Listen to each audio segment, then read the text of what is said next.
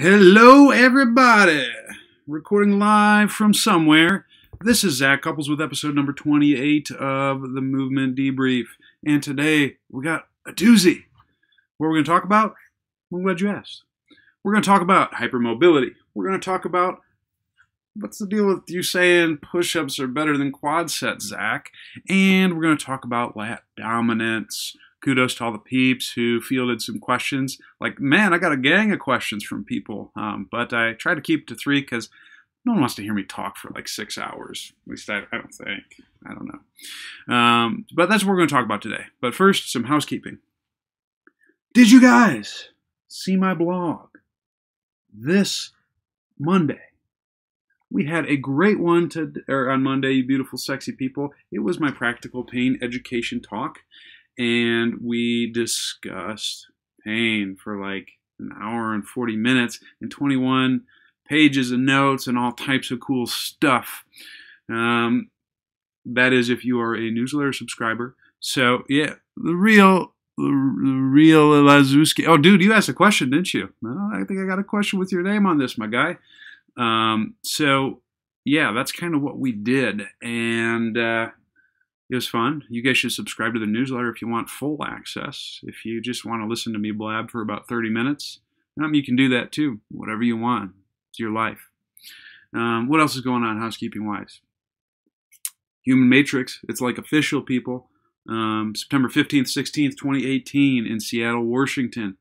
More details to come, but put it on your calendar. Otherwise, that's about it in life. Life's been going pretty well. That was a great week. Yeah, did some hiking over the weekend. That was kind of fun. Questionable photos, but hey, neither here nor there. Otherwise, let's debrief, shall we? First question comes from Anthony on Facebook. Hi, Anthony. I don't know if you're listening in, but glad you're here.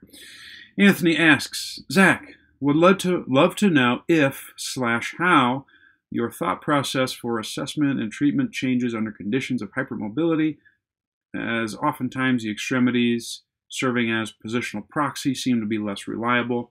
Love the info you are putting out and very appreciative. Love that you dig my stuff, Anthony. All right, so hypermobility. Let's talk about that. So Anthony is very, very, very, very, very, very correct in the sense that a lot of times when you are looking at movement-based assessments or passive range of motion, hypermobile peeps are hypermobile for a reason. And you see that they have crazy mobility in multiple directions, and not just at some of maybe the variability-based testing that you'll look at to appreciate the axial skeleton, but I mean everywhere. So a lot of times, if you're using appendicular testing to determine whether or not you need to reestablish variability for someone with joint hypermobility, you get a little thrown off by things because someone might test like perfect. And so you got to think to yourself, this person looks pretty good. What do I do next? But maybe they're not. And here's the key with these people. While the appendicular testing can look really good, many times the axial skeleton will not. Axial skeleton don't lie, fam. Tweet it. So a lot of times you may see people have really good ranges of motion, but maybe the infrasternal angle is still a little bit, maybe it's on the wide side, or maybe it's on the narrow side, maybe it's asymmetrical, maybe it's something else funky. Actually, those are really your only options. So I would definitely, as is with most people, that is the first tier of things you need to address. Sometimes what can happen is when you look at the ISA or the infrasternal angle and you make a positive change, you actually may see some movement limitations creep up. And then it's like, oh, okay. That was just a little sneak attack that you had with your hypermobility goodness. So trust the axial skeleton first and foremost with hypermobile people, because a lot of times that is still limited. And many times that might be the only limitation. So axial skeleton, rib cage, check that out. So first ribs. It's hard to be I haven't seen too many hypermobile people in the first rib. So those would be kind of the things that I would look at testing right away to let you know you still got some issues. But what if, let's just say, what if that seems pretty good too? What do you do then? And maybe these people still have pain. That's when you have to use some type of coordinative or power capacity-based testing from a variability standpoint, first and foremost, to see if that's what's going on and if they can control and coordinate all of that motion that they have. As the great quote goes, with great mobility comes great responsibility. And so we have to make sure that these people can coordinate all of that motion that they have. What do you use for that? Whatever functional or performance-based testing is at your disposal. So for me, with these kind of peeps, I'm looking at an active mid-stance test, which I'll link in the notes. I'm looking at a Copenhagen adduction test, or the CAT test. How about that? We're just going to call it the CAT test from here on out. Those would be my first two things that I would look at. If you don't have full scores on those, then you know what you need to address. You need to do activities that would improve upon that. Hang on, Katie Sinclair, what are you saying? I've actually noticed that with my hypermobile peeps that using the diaphragm posturing in a neutral alignment can greatly affect neuromuscular change. Katie, from Instagram, baby, I am with you 100%. Because I think, Rod, man, I'm living the dream. How about yourself? Yeah, I mean, it's just if you can address the axial skeleton and put them in a position where they have some semblance of control in the thoraco-abdominal region, or just not even control, that's probably not the right word, but just if you make an alteration there, you'd be surprised at what can happen at the appendages. And maybe that's enough for some of these people. But once you got, variability established and you've done your performance-based testing and that looks good, then you treat these peeps just like anyone else. Can they control their position, their bodies, their force production, intensity production at things that are more challenging? So can they deadlift with integrity? Can they squat, split squat, single leg step, whether it's step up, single leg squat, lateral lunges in all planes, RDLs, push-ups, all that jazz? Can they do all that? And if they can do all that, then it's simply a matter of, once you've gotten them the ability to control position at the very low level, you just add weight or you just add duration, and you go from there. So point being, and to summarize this hypermobility rant, trust the axial skeleton first and foremost, progress variability from an active or control coordination based standpoint, and then it's a matter of adding power and capacity and making sure that they can control body position with integrity at higher level movements. Those would be just the basic movement patterns that we as physical preparation people, whether it's on the rehab or performance side of things, do. So great question, Anthony. Respected, don't neglect it. Let's move on. Maybe. Where is my questions? There they are. Okay, next. It's from John Murray 64 on the Twitters. Hey, Zachy Cup. I've never heard that one, but we're going to go with it. You tweeted about using push-ups instead of quad sets. Could you explain this more, i.e. when you'd start? Progressions. Thanks. He didn't say it like that. Well, and maybe he did, I don't know, but that's how I would envision it, with the 2 exclamation points. John Murray 64. Maybe it's Murray 64 is your last name. Great question. So I tweeted a while back, maybe it wasn't a while back, but it was recently. At some point in the recent past, I tweeted, push-ups greater than quad sets. Why did I say that? Well, I'm glad you asked. So the reason why I liked those better is because they're still getting an active. If you're doing a push-up, if you're doing it correctly and you're locking the spine in place, or the body in place, and you're kind of moving the body as one cohesive unit, in order to maintain pelvic and lower extremity positioning, you got to get a little bit of a posterior pelvic tilt, a little bit of a glute squeeze, and a little bit of a quad contraction to lower everything as one cohesive unit.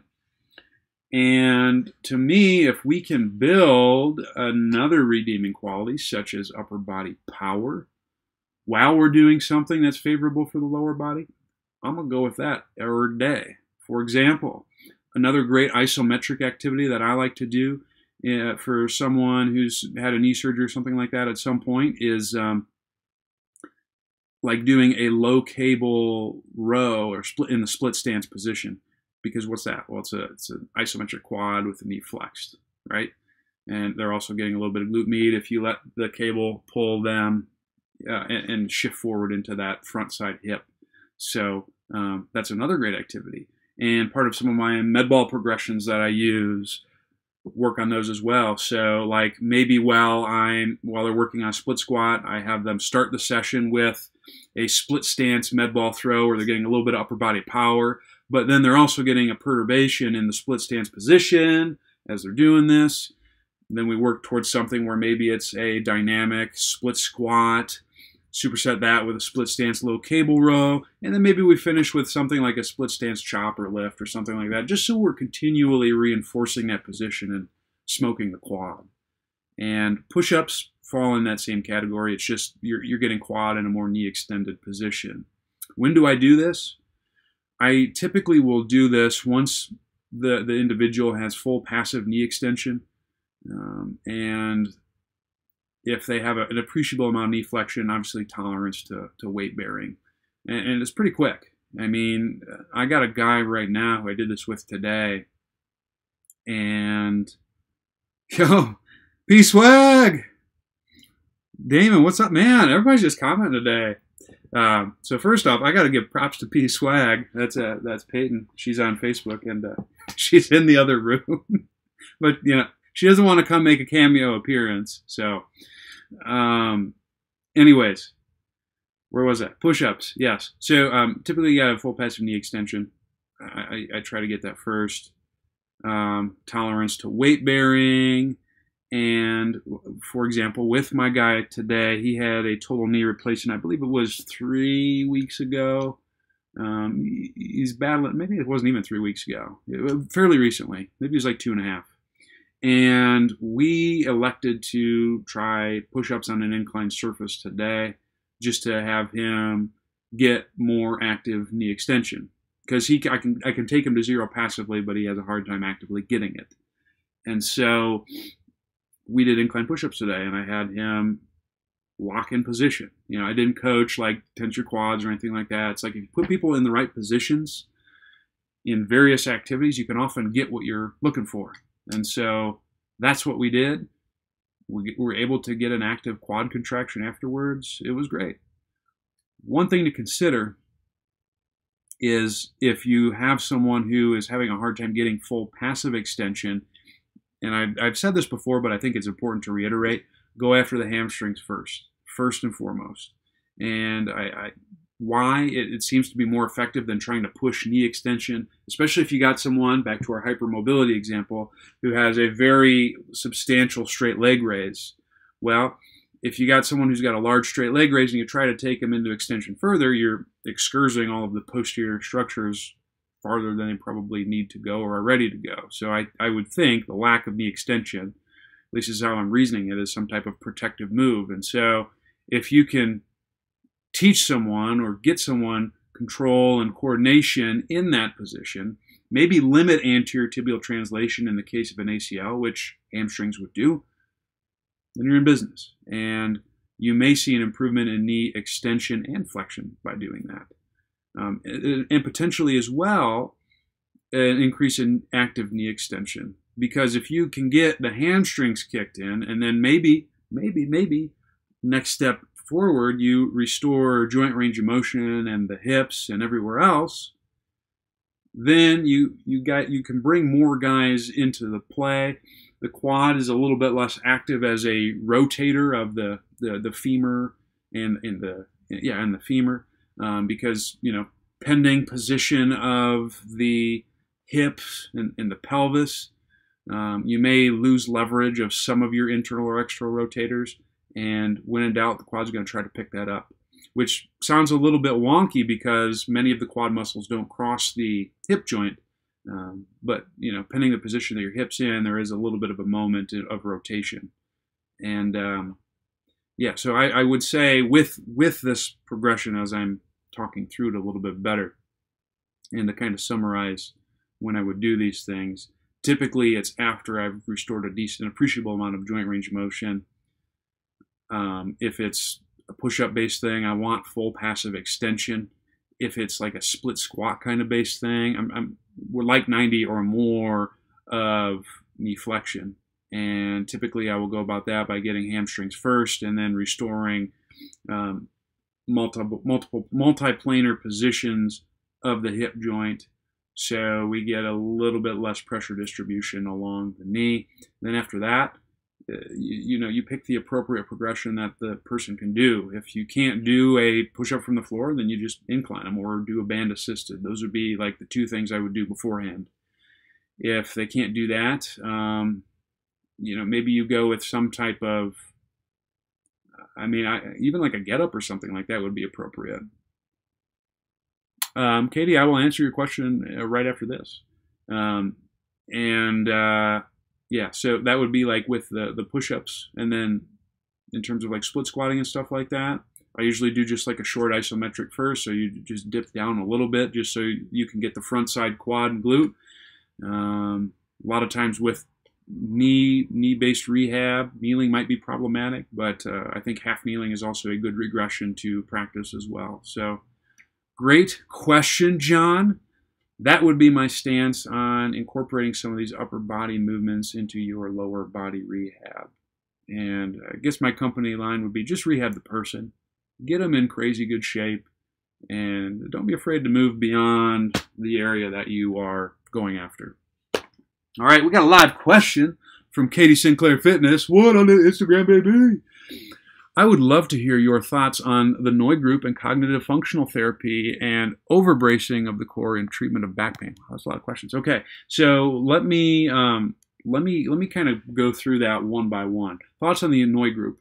So for those who don't know, and I will link that in the show notes. Let me get my little notepad thing that I don't have anywhere near. Noy group link, because I like those people. Now, I know it I don't know, maybe did it sound like I was poo-pooing some of the stuff that they talk about on my talk? Because that wasn't the case by any means. I was just trying to be a little bit more comprehensive because I actually really like their stuff. David Butler, hands down the best speaker I've ever had the pleasure of listening to. Wonderful human being. I got to tell you guys a story about David Butler when I first heard him. So it was 2013, I think. Yeah, it was 2013 because I was still in Illinois. It was 2013, Atlanta, Georgia. And David Butler was in Philadelphia, and I think he gave Explained Pain first and foremost there. And, oh, Katie, go on the blog like right now and subscribe to the newsletter, and you can hear the talk. And I've also reviewed many of their courses. So Katie said she never heard me talk about them. Well, I'm going to talk about them today because they're good people at the Noy group. So it was David was in Philadelphia, and there was a really bad storm in Philadelphia, and like no planes were getting to Atlanta from that area. And and he couldn't get to Atlanta. And so what did he do? They rented a car, and he and his wife drove from Philadelphia all the way to Atlanta. Bro gets 1 hour of sleep, about 4 hours late. And we didn't have the notepad, or not the notepad, but like the notes or anything like that. And he just walks up to the stage and just proceeds to kill it for the remainder of the day and the following day. And I mean, it was just like, I was blown away. I was like, man, obviously I kind of want to get into some speaking a little bit more. And I was just like, wow, this guy is just, he's on a completely different level. And I have mad respect for what he's done for the profession in terms of advancing our understanding of pain neurobiology. So I like the Noi group quite a bit. I like, I've explained pain's great. I've taken it from David, one of the best classes I've ever taken. I've taken graded motor imagery. I thought that was very good. I've taken mobilization of the nervous system like 2 times, and I took neuroimmune once. First time I took it, and that's going to kind of segue into my next guy. That was with Adrian Lowe from the ISPI Institute, which I'll also link them. He's got really good stuff too. A lot of the classes are very similar, but don't forget the Bob Marley. Wow, I'm totally forgetting the Bob Marley. That's terrible. It's amazing what, like, his Aline was at the class with us. What did he say about Bob Marley? Ah. Anyways, so please tell me, Aline. But Adrian's got some really good stuff. Their classes are very, very similar, but they kind of take different looks at the same problems. So, like, I recommend going to both like the nervous system based one and the explained pain based one, or therapeutic neuroscience education, as Adrian would call it. They're both very well done. So I'm a big fan of the Noi group. Take their stuff. What was your other question, Katie? So cognitive functional therapy. Katie, I would love to answer that, but I know Peter O'Sullivan. I've heard him talk, or I've heard some of his talks. I don't know much about him, though, and I just haven't gone down that road yet, so I can't really comment on that. Overbracing of the core and treatment of back pain. So, yeah, like what I would ask anyone, because I think you can get changes in people and improvements multiple ways. What is the intent and the rationale for doing so? And what is the goal? How are you going to execute that? And then what is the outcome that you're looking for? Overbracing, for what context in this example, just so I can kind of not give you a non-answer, Katie. If you're going to be lifting a heavy weight, you probably need a decent amount of bracing. But like just to contract things very heavily, I don't know. I don't see as much value in that, especially with some of the infrasternal angle stuff that I've been playing with. If you have someone who's got a narrow infrasternal angle, they're already well braced, and so to reinforce that even further, probably not going to be helpful. Someone with a wide, hey, maybe they have a hard time bracing, period. So maybe something along those lines is a little bit more beneficial. But it really depends on. Like, I'm not offended really by most treatments. Yes. Okay. Thank you, Elaine. I'm not really offended by most treatment selections that people do, assuming it gets the result you're looking for and the result that's meaningful for the patient. So you can get it with overbracing for sure, whatever. It's not what I would do, but I don't care. It's like you get the outcome. Focus on coordinating pelvic floor, diaphragm, anterior abdominal, and specific exercises. Yeah, so Katie said, focusing on coordinating pelvic floor, diaphragm, anterior abdominal, and specific exercises. I try to keep things, now I will use some internal based cueing and ask for awareness on lower intensity type things. So when I'm trying to establish variability, because I want to ensure that the person is making or feeling what they need to feel to get in the position that they need to get into. Like, I think some of that stuff is a bit more appropriate.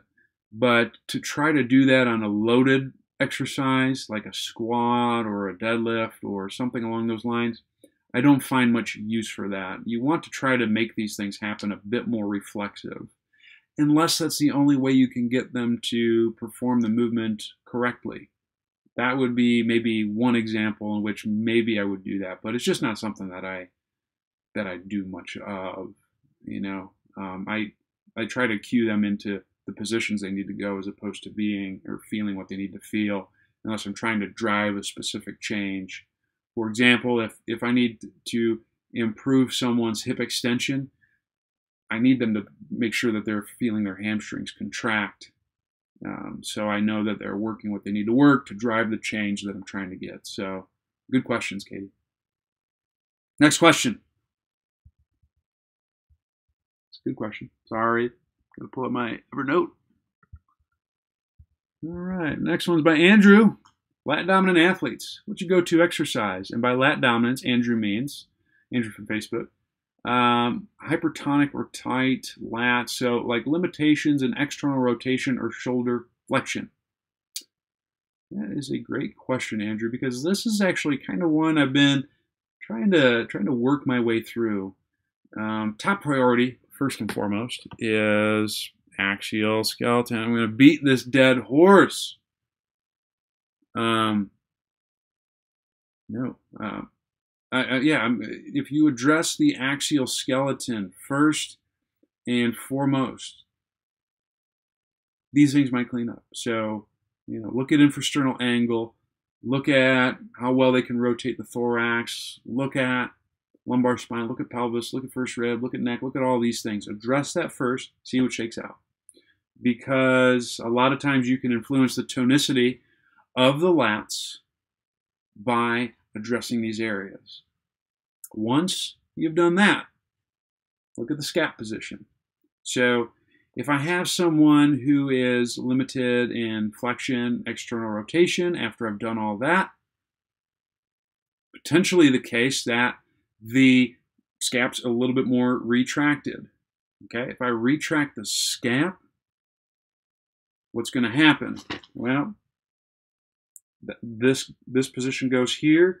Subscap gets a little bit more active and kind of trying to aid pulling that this way, because you might fall in a little bit more of an IR position at the humerus.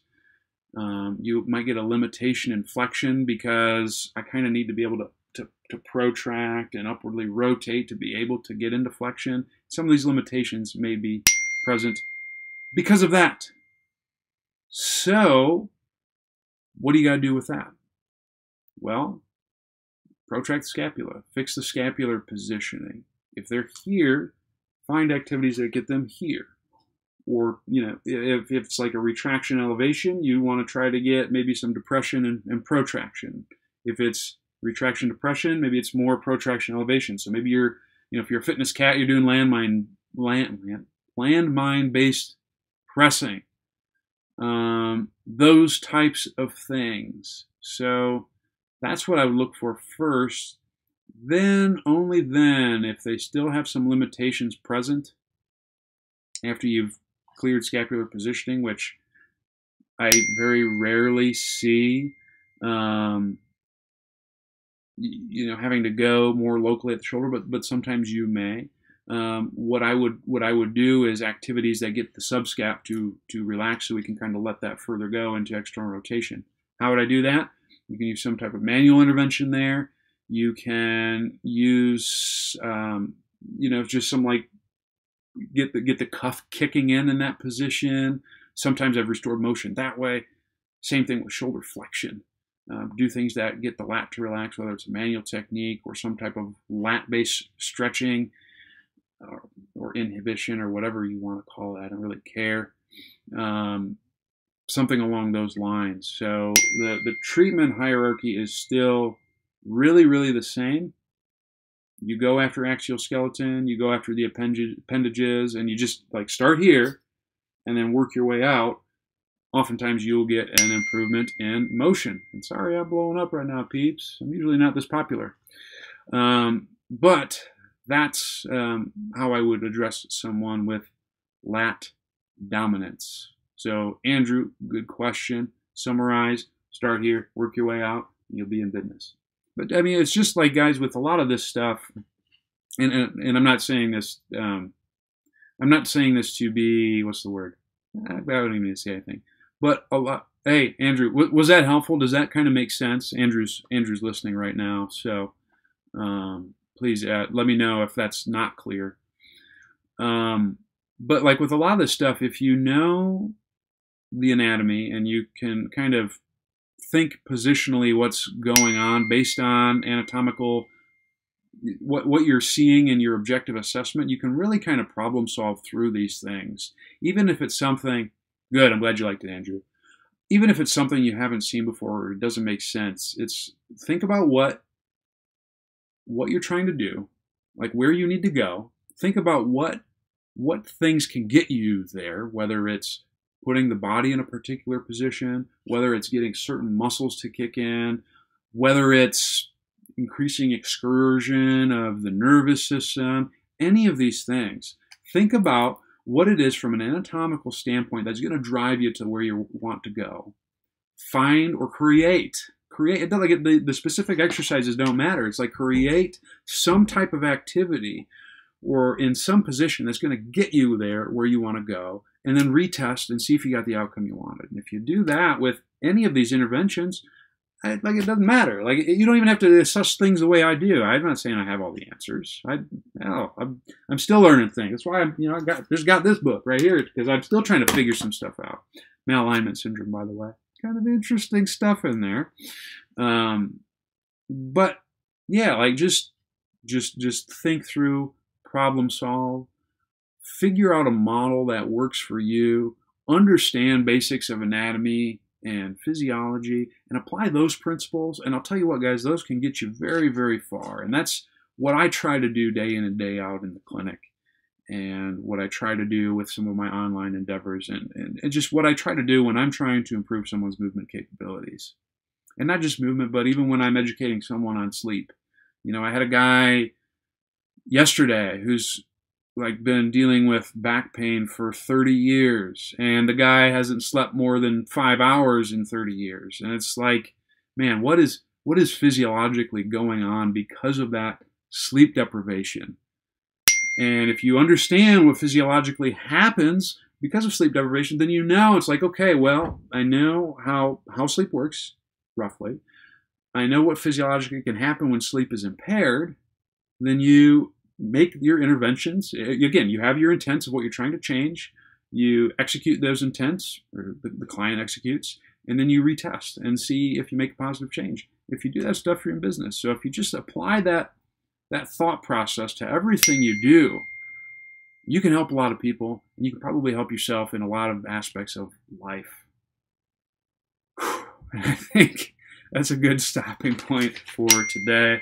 Unless peeps be asking me some questions as I give my little spiel. You're probably wondering, where can you find out more? Well, I'm glad you guys asked. First off, go to zachcouples.com.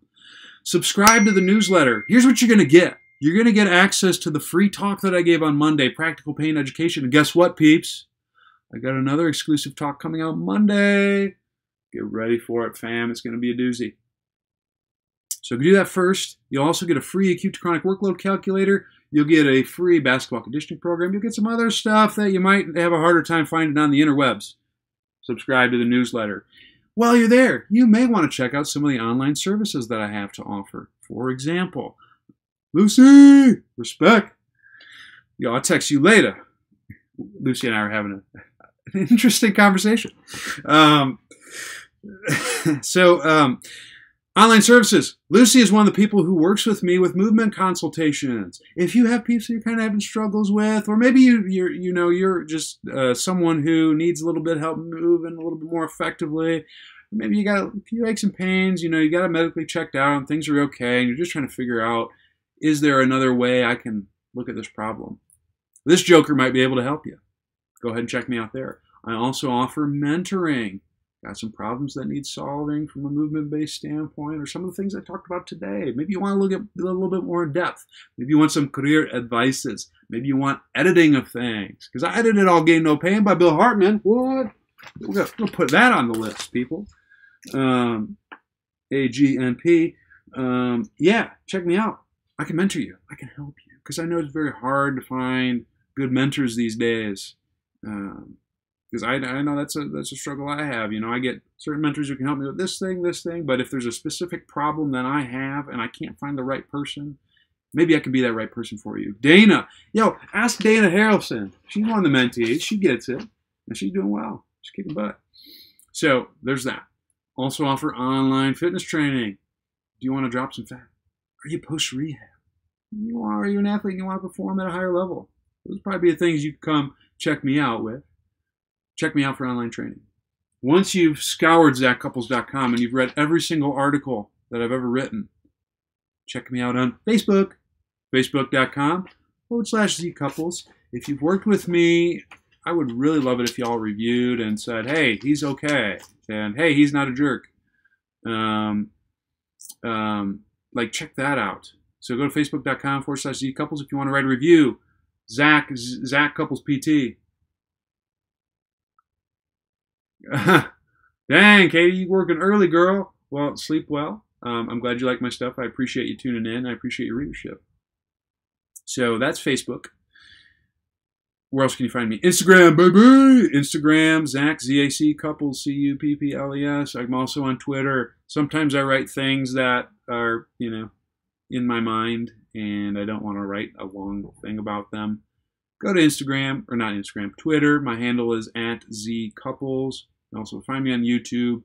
Just search Zach Couples. There's stuff on there that I don't really post anywhere because maybe it's like a video for a client or something like that. And so if you want to see what kind of exercises is Zach doing nowadays, you can probably check that out. Otherwise, you wonderful, sexy people, stay classy, keep it real, but not to the extent where things go wrong. Stay hungry, stay learning, stay moving, and I will see you next time. Deuces.